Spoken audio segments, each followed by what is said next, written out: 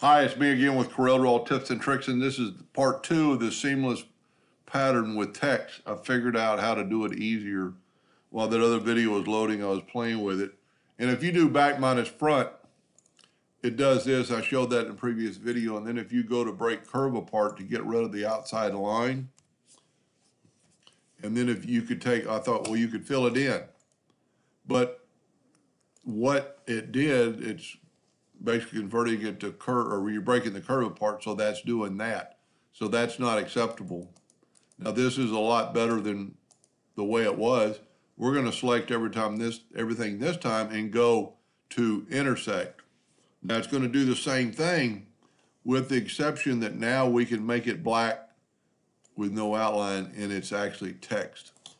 So if you use Intersect, it'll actually work, and then Control D and move it over.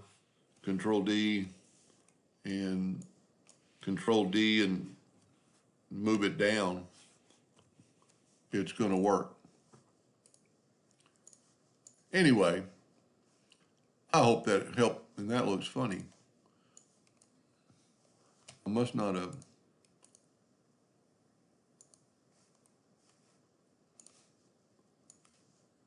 Control D. Yeah, I just didn't move it down right.